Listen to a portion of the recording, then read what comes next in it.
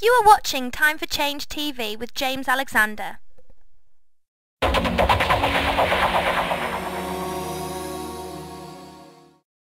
With so many seniors struggling, what's Charles Taylor done? Taylor voted to cut Medicare by $270 billion.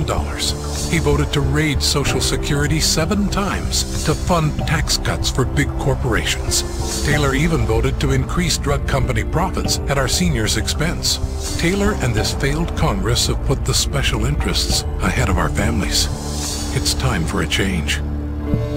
I'm Heath Shuler, and I approve this message. Please visit www.time-for-change.org.uk.